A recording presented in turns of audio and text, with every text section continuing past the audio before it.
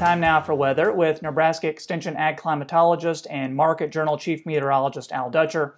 Al, as we mentioned at the top of the show, big weather event earlier this week with that derecho. But for us here in Nebraska, it's been another hot week. What can you tell us?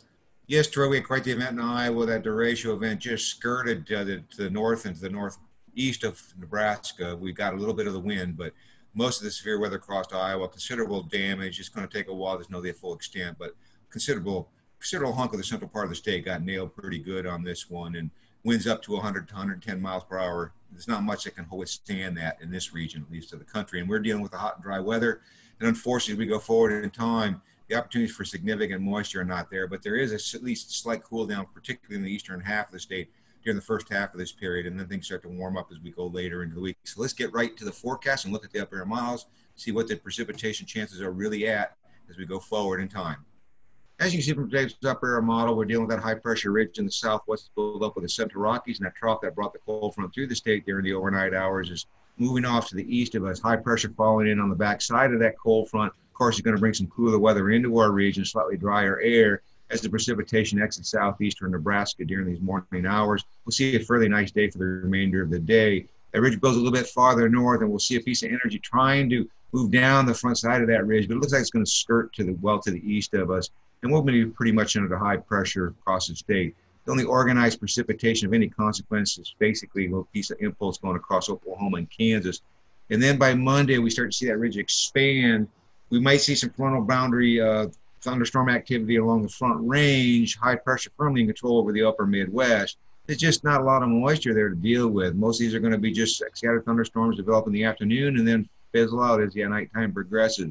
By Tuesday, the warmth starts to return to western Nebraska. We start to moderate our temperatures in eastern Nebraska. Get a little low pressure system up in Montana that's going to ride down the front of this ridge. Might actually induce some thunderstorm activity in southwestern Nebraska, but most of that will remain well to our west and will not make it into eastern Nebraska. By Wednesday, now we start to see the relaxation of the temperatures as the ridge starts to build even farther toward the east. Low pressure once again develops in eastern Montana. That might send another piece of energy down the front side of this ridge. That'd be targeting central and western Nebraska for isolated thunderstorms. By the time we get to Thursday, the heat starts to return in earnest to eastern Nebraska. We do see one piece of energy trying to move around the periphery of that ridge that may bring some thunderstorm activity, with also a cold front through the state, but it's going to hang up somewhat. So that might generate a few isolated thunderstorms in central Nebraska.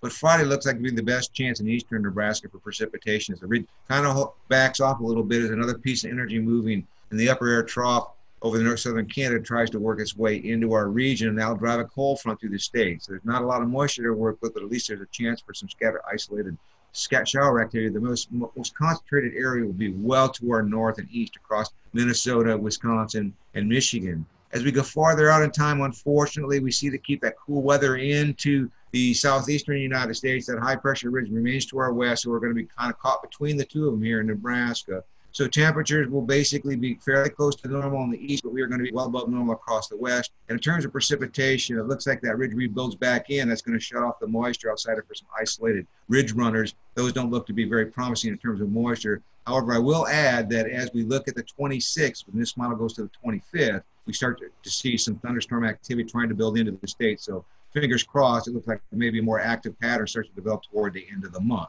So that's it for right now, Troy. It looks like overall we're going to be looking at a fairly dry forecast with a warming trend as we get to the second half of next week. So not much in the way of drought relief in store.